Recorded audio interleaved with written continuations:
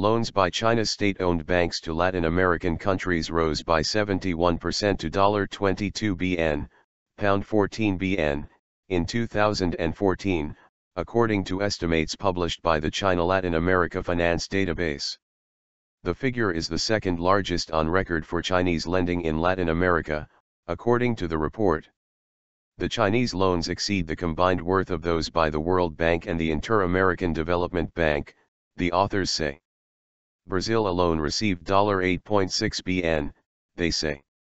China is showing few signs of turning off the spigot for Latin America. Kevin P Gallagher, CEO Director, Global Economic Governance Initiative. Read Kevin P Gallagher's analysis.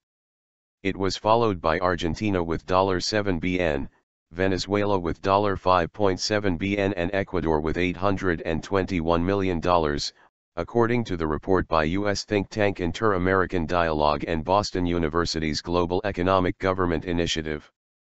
Report authors Kevin P. Gallagher and Margaret Myers say Chinese finance is particularly popular with Latin American governments because it comes with few strings attached. China may tacitly require that Chinese companies have a hand in some projects, but has avoided meddling in domestic policy, they write.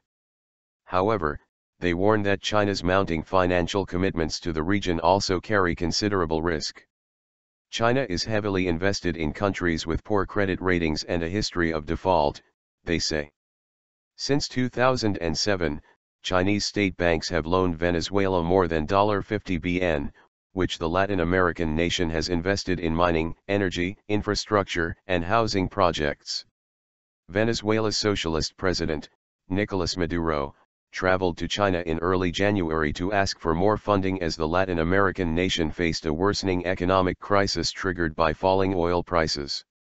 Upon his return, Mr. Maduro told state media he had secured $20 bn. But with prices for Venezuelan oil almost half of what they were 6 months ago, this may have been less than the Venezuelan leader had hoped for and not enough to make up the shortfall, analysts say.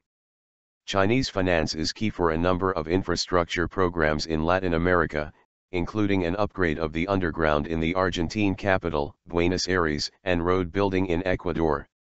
The report's authors predict that if Chinese pledges for further infrastructure projects come to fruition, China's investment in 2015 could beat the 2010 high of $37 bn.